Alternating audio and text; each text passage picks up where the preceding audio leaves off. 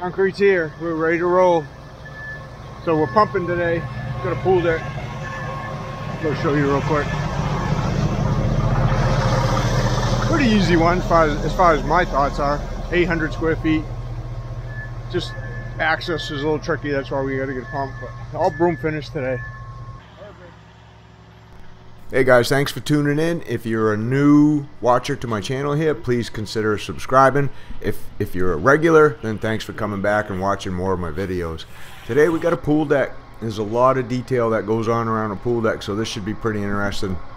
First detail is the forming system. We're using two different types of forms here. Around the pool, the coping around the pool with the red liner you see there is Z pool forms. You can check them out at Concrete Countertop Solutions or Z Pool Forms if you Google both of those. That's a really nice forming system for around the inside of pools and doing the coping like that. We found it's the best one. We use a lot of them. It's quick, it's easy, and those forms you can use over and over again. And you can put multiple different types of liners in there to get multiple different textures. This is the most popular we use, is like a kind of like a slight stone texture in there with this red one. And then for the outside, the black forms we're using, those are polymeta forms. You can Google those and look them up. They have the rigid straight ones, and then they also have curved ones you can use if you want. So check them out too. Those are really nice forms. Now we're going to be hand tooling joints in this, and then we'll put a broom finish on it. That's a pretty typical pool deck finish up here in Maine. You know, we'll do a few stamped concrete ones, but the medium to light broom finish is what we do a lot, and that's what I have around my pool. Actually, my pool is probably almost 20 years old, and it offers really good slip resistance. I honestly think it's the best finish for around pools up here. If you got little kids that are kind of running around, they're not going to slip on a broom finish even if it gets wet, for most, you know, in most cases, versus a stamp finish. You know, that can be kind of smooth, and then after you put the sealer on it, that can be even more slippery. So I don't really recommend stamped concrete finishes around pools if you got small kids. I like the broom finishes. And the good thing about just using, like, this is a 4,000 psi concrete. It's got 3/4 stone, 3/8 stone in it. It's kind of a blend of stone. But the good thing about just using 4,000 psi concrete, you can see when you pour it out like this, it looks gray. But after it cures, you know, after about 30 days, it really lightens up. Almost, it's not white, but it's a really light gray. So it doesn't necessarily collect heat in the sun. You can still walk on it with bare feet in the summer without the concrete being too hot, in my opinion. Versus stamped concrete, when you add color to concrete, you know, people want to darken it and they want to make it look either dark gray or some other dark color. That gets so hot in the sun you can't even walk on it with bare feet. So I try to talk people out of that if I can. You can see what I'm doing is we usually vibrate. We use our DeWalt pencil vibrator around the inside of those forms, being really careful. They do go in there, they're friction fit. They go in there really snug. But you still want to be careful up against them. So we vibrate them, and then we'll tap them as we mag the edges just to see if there's any more little air bubbles that might come out. So we kind of give it a double vibration, and we found that works best. And then when you strip those forms off and you take those liners off, you have very few little air pockets in there at all if you really take your time putting the concrete in. Now when we pour pools, like when you pour up against a house like this, we do taper the concrete away from the pool because we don't want any rainwater running back into the pool and kind of overflooding the pool, so the concrete tapers away. And in this case, we put, even though you can't see them right this minute, but up against each one of those doors, there's a little thin trench drain. It's about 1.5 inches wide and 4 inches deep. So we made it so the water would run to those trench drains and then drain out the edges of the pool, so water won't pool up against the house. And that's what we found works best up against these houses. You can get those little trench drains. Most big box stores have them. If not, you can just, you know, Google pool trench drains online, and you know, they'll probably pop up. You can take a look at what they look like, just in case you need something like that. But what's going to make this pour a little trickier than others is having the concrete right up against the house like that, in between the pool, is when we go to finish the concrete, and you'll see that here coming up a little bit later in the video. But when you go to broom the concrete, you go to cut your hand joints in there, it just makes it a little trickier, and you're gonna get to see like how we tackle that versus maybe how some other people tackle that. You can see Luke's now vibrating that, being really careful not to get too close, but just enough to vibrate the concrete and consolidate it around the inside of the Z pool forms. And then we're tapping both the inside and the outside forms, the poly metaforms, to make sure when we strip those outside ones off, the edges look nice and smooth too. The homeowner here did all the like the grading around this. He did all that rock work by hand. There was a ton of grading to do around the pool. The pool guys did most of the backfilling, but he finished it off all by himself. He did a pretty good job, actually. The concrete's pretty much 4 to 5 inches everywhere, which is pretty good thickness for around a pool, you know, with the wire mesh in there and the 4,000 PSI concrete. And then we got microfiber mesh in the concrete also for reinforcement. We got water reducer in the concrete to help us pour, you know, a little bit looser slump than normal without hurting the strength of the concrete. Luke's using our little handmade walk behind screeder there to do the thin part of the pool. And then again, that slopes away. That slopes away about 3/4 of an inch from the pool from one side to the other. And what makes using these two forming systems really nice is obviously the inside one, the top of the form is always the grade. That's just the way it goes with those inside Z pool forms. But the outside ones, the way the pins go in with the clamps they have is you can set those pins below grade, at grade, or below grade. So when you can screed right off top of the forms like this, and not have to worry about going around your metal pins or wooden pins, whatever you end up using. And see how easy that makes it screeding for Luke. So basically, one guy can do the screeding, one guy do the raking behind him, and the other guys can just keep pouring if they need to keep the whole pool deck moving. And we're being a little careful around that skimmer. We don't want to get any concrete in the skimmer. Those things, the skimmers are just kind of set, you know, that top piece there is just set inside another piece, and you can move that up and down a little bit. We like getting it right about to grade, so as Luke screeds over it, it's right flush with the top of the concrete. And in most cases that works. Some cases we got to get an extension to put in there, and so that we can raise that skimmer up depending on how the guys install the pool. So we're just working around their installation. Usually they'll provide us with the extension if we need it. It's like a 2 to 3 inch extension that you can set down inside there and then put that top back on there. Just lifts the top back up to get it closer to grade. I don't like that top being, you know, way 2 to 3 inches below grade, so everything dips down towards it.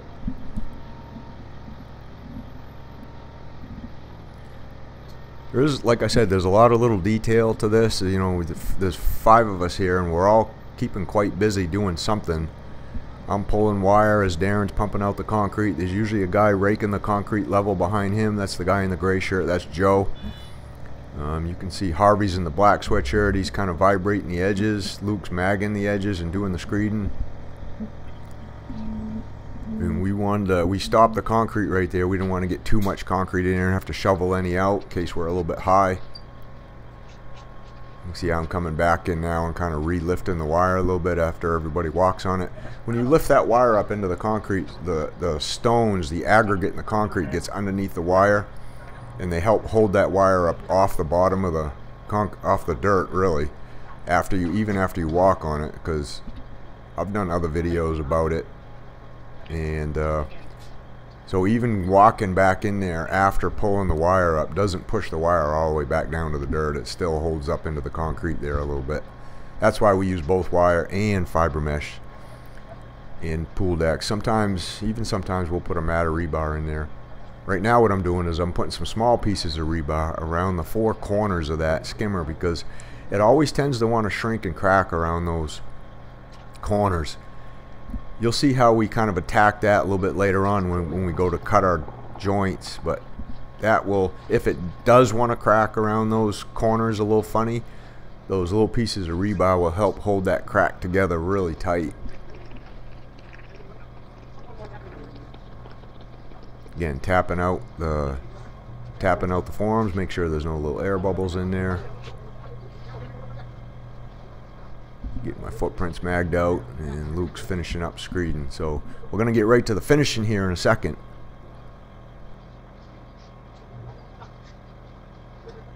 Get a little bit better shot of the end. It's a little cloudy out right now, so we don't have to worry about the sun beating on it too bad.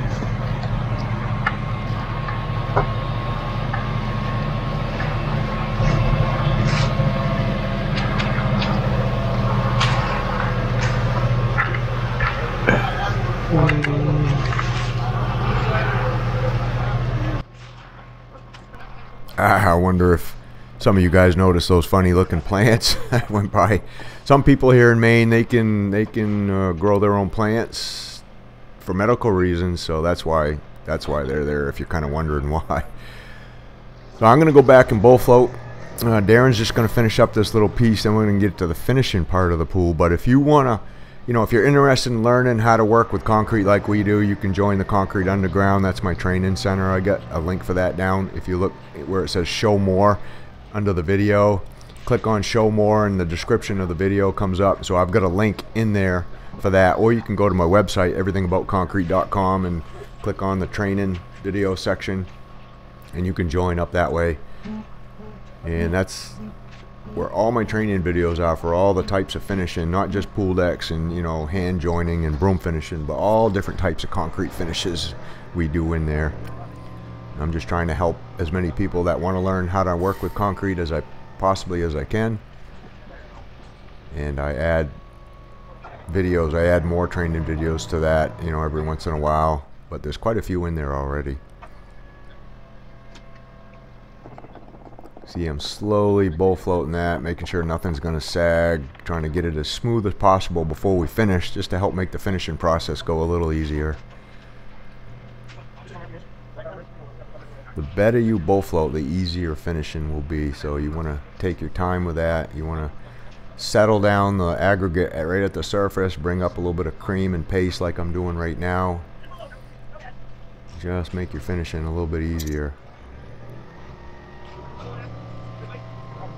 And we're being really careful not to get too much concrete outside so we don't make a mess and have to clean that up a little bit later. And we also have a little pad on the other side of this garage we're doing for the homeowner.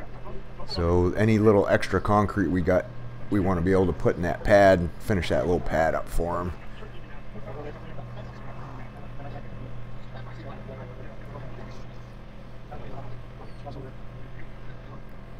After I bowl float, you can see I'm coming back with the mag float, just making sure I'm smoothing anything out.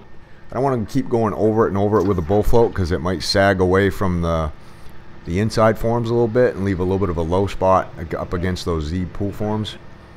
You can see how Harvey stays a few inches away, so as not to create a divot right at the form. That makes it a little harder to finish later on. Alright, so here we are cutting joints, and we're using a couple different tools to cut joints with. This is what we call it, like a torpedo groover. This is for your early joint cutting. Get your joints cut in, real early, before the concrete starts setting up too much. And that stuff I'm spraying on there, that's kind of one of our secret finishing aids. I go over that in the Concrete Underground if you want to learn about what that is. Helps make finishing a little bit easier. But we're getting our joints kind of pre-cut while the concrete's really soft, and we like cutting a lot of joints around pools. This tends to be, because it's so thin and long, narrow and long, 4 feet wide, 50 feet long. Concrete does want to shrink a lot, 50 lineal feet, so you want to make sure you cut plenty of joints. That's how we handle the skimmers right there. That's the best way we found to handle cracks around the skimmers, is just to cut 2 joints right off, all those outside corners. And 99% of the time it'll crack right in those joints and not kind of diagonally off the skimmer.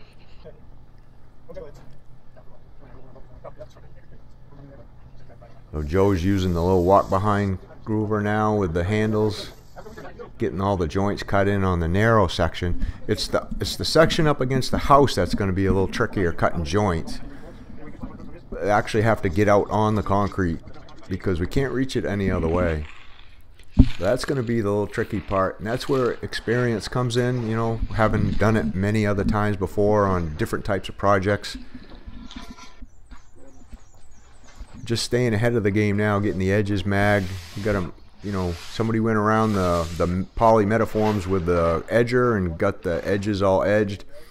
And here's how we're cutting the joints up by the house. So we're getting on our skids. I call them skids, those things that slide up across the top of the concrete. Some guys call them sliders. I don't know. What do you guys call them? We've always called them skids. And we're taking just our regular hand screed, our magnesium straight edge or rod or whatever you guys want to call it. I call it a screed. And we're using that as a guide just with a hand joiner, typical hand joiner. And the concrete's a little firmer here, so you're going to have to put a little pressure down on it to move the aggregate away and cut the joint. I got that pre-marked out, so I know exactly where to set it, depending on where we want the joints. And I can get them cut right in there by hand before the concrete gets too hard. That makes it a little trickier, you know. You just got, timing is everything. That's why it's nice to have plenty of finishers around when you're doing a pool deck like this. A lot of stuff going on all at the same time. Concrete's setting up pretty good up against the house. It's getting really close to brooming time. And brooming, you know, because we want the broom marks to go pretty much the same way as the water's going to run. So from the pool towards the house, from the pool away from the pool. So the broom marks, we want them to run a certain way, which makes brooming this a little trickier. And you know, the corners are always like up for debate which way to broom these corners, kind of like where Harvey is right now on that curved corner there to the left. So we're going to broom that kind of north and south as far as how you're looking at the video, but where me and Luke are, that's going to get broomed east to west.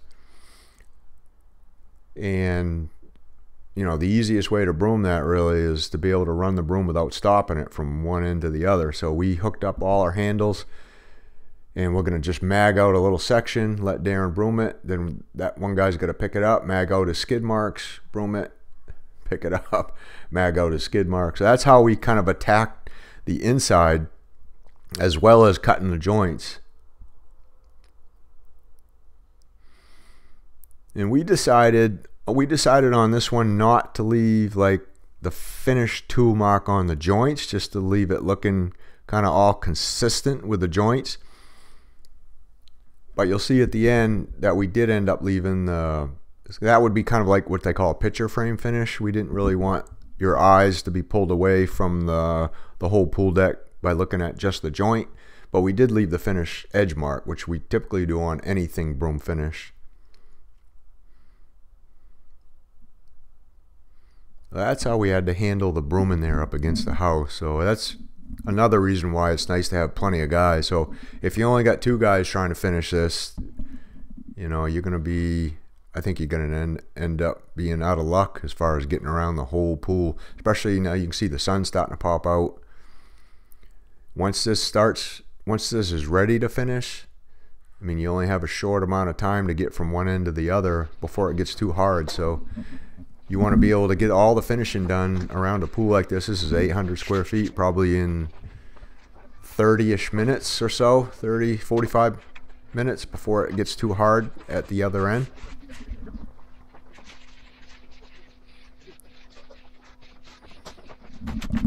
I'm jumping back, grabbing my skids, getting on this section right here.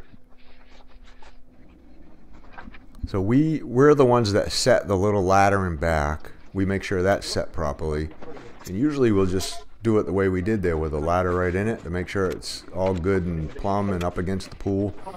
And then right here where the stairs are, where I'm getting on with the skids, we set a couple couplings in there for the railing, and later on they can just, you know, insert the railing into those couplings, tighten it up, and then they'll have a railing to grab onto as you come up the stairs. I personally, in my pool, I don't have a railing, never had a use for it, didn't care for it. And so it's kind of like 50-50 if you really need a railing or not coming up out of those stairs.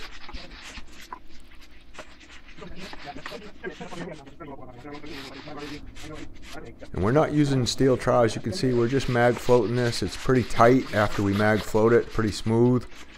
No real need to go over it with a steel trowel afterwards. Our concrete up here, our exterior concrete, has air entrainment in it. I'm just cleaning up that joint right now with the hand groover, as you can see, cleaning it after we mag float it, getting it nice and clean and smooth looking before we broom it. But our concrete has air entrainment in it. Even though we're brooming it and kind of open the surface back up, we don't like taking a chance on putting steel on it, something really smooth, and maybe trapping some air under there, because air is escaping out of the surface as well as moisture. Both are right now. Moisture is evaporating out of the surface.